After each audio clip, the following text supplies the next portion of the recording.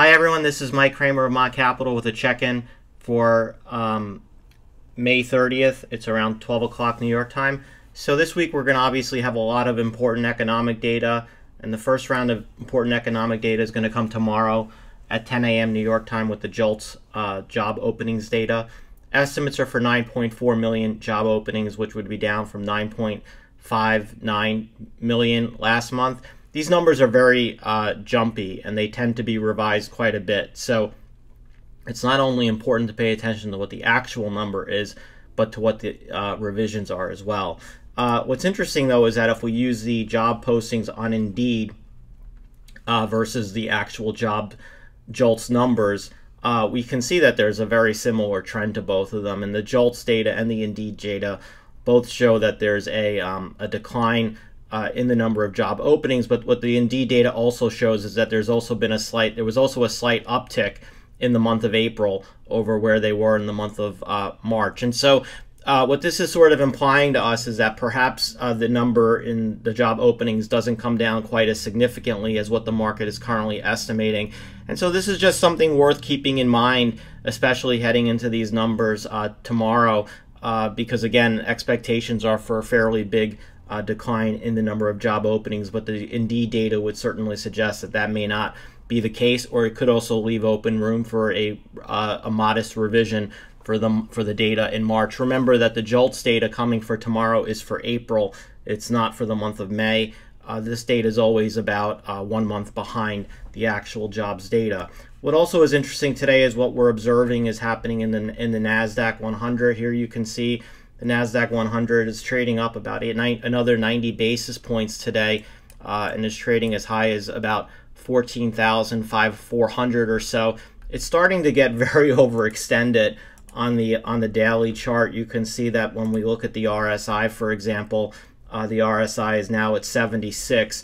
And what's interesting is when you look at the Nasdaq 100 and you look at it on a weekly chart, you can see the weekly chart showing an RSI of 71.5, and when you include the Bollinger Band in there as well, you can see we're trading well above the upper Bollinger Band, which is also an indication of it being overbought, not just on a daily basis, but also on a weekly basis. And when we look at the percent B, this is another way to quickly kind of scan and see just how overbought we may be. You can see that we're again above the upper Bollinger Band, and what's interesting is that you typically don't get many instances where the index is above the upper Bollinger Band with an RSI also above 70. Such an occurrence happened here in November of 21.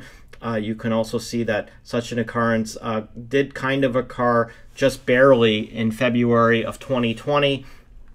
You can also see that similar events happened here in January of 2018.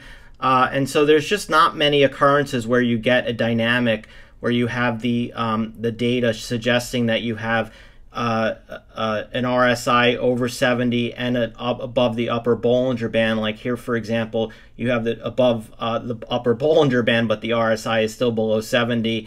And again, this is just a very rare occurrence, and typically this occurs when you get towards market tops, or at least a short-term reversal in the market. Again, it's suggesting that the index is significantly overbought. When we look at it from another perspective, you can look at it from almost an option market perspective, and what you can see here is the green line is the price of the QQQ ETF. You can see that that's risen rather dramatically. The purple line is the 30-day call implied volatility. Here you can see that that's been rising, so you have price rising with implied volatility rising. On the bottom, you have what's askew is what the difference is between the 1 month 90% moneyness and the 110% moneyness implied volatility, which is falling. Again, this is a typical dynamic that you see in gamma squeezes, and it's easy to see when you look at it from another perspective as well. So if we take the QQQ and we look at it from another perspective, you can see it as well, also suggesting that you're having what's called, a gamma squeeze, where you have, call volume accelerating with implied volatility rising and skew coming down. You're seeing that here very, very clearly is the case. And specifically when you start looking at specific stocks, you can see it really happening in things like such as Nvidia, where again you have an acceleration, an extended amount of call buying. Again, we're only halfway through the trading day here today, and you can see call buying is very active in NVIDIA.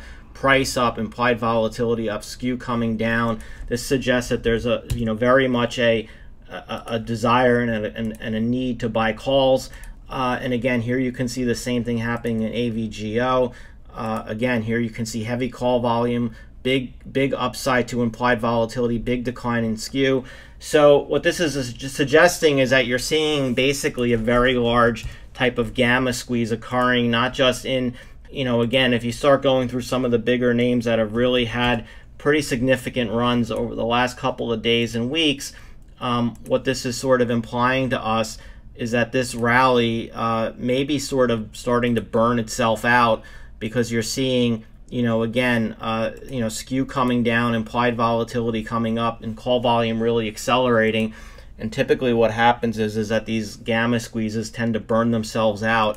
And if that's the case, then what we're seeing flashing here on the technicals of being overbought on the NDX is potentially a sign that this gamma squeeze, or this rally we've seen that's been sort of a feeding frenzy upon itself in the Nasdaq, is coming to an end. And then finally, here we are with the S&P 500. We opened higher. They got the index to as high as 42.25. That was sort of where the upper bound and the upper end of the range we've been talking about, this 4,200 to 42.25 level. You can see that we got back up here. We filled a gap, and that basically was the top on the day, at least so far. So again, this 4,200 to 42.25 level continues to be very, very strong resistance for the NDX. And one reason why that may be, again, is because you're seeing, just based again on option market positioning. Here you can see the S&P 500 0 DTE May 30th options. You can see a lot of them trading 4,200 on the puts, 4,230 on the calls. Again, you can see a lot of call gamma here, sort of acting as resistance in terms of it rising. Anyway, so that at this point at least is keeping things in check. And I think that's why, this 4,200 to 42.25 range continues to be a very tough spot for the S&P. And I think that may be why you're starting to see some of this, this Nasdaq rally begin to potentially fizzle. You can see already Broadcom, for example, big opening rally, kind of fading throughout the day. NVIDIA also big opening rally, has been sort of just consolidating now inside the day's trading range.